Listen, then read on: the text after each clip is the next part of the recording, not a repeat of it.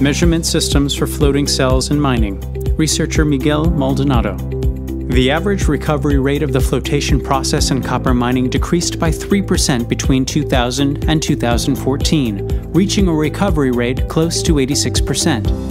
The loss of efficiency in the process, which will be exacerbated in the future by the characteristics of the minerals and operating conditions of the flotation process, corresponds to one of the factors that explain the gap between the tons of ore processed and the tons of refined copper produced between 2000 and 2014.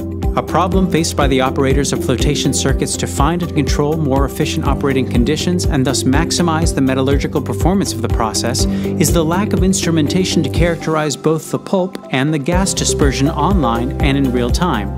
To respond to this challenge, a research team from the University of Santiago developed two submersible systems for online and real-time measurements. The systems measure the concentration of solids and air in mineral pulp, which is aerated through the introduction of gas in the form of bubbles. The system's resulting information allows for making timely decisions regarding the dosing of reagents and control of airflow, as well as detecting malfunctions in real time, allowing for optimization of the metallurgical performance of the flotation process. Plus, the technology does not require recalibration once installed.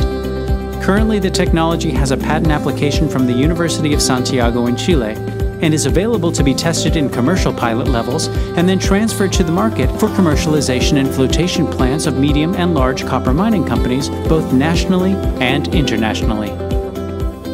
For more information, send us an email or visit our webpage.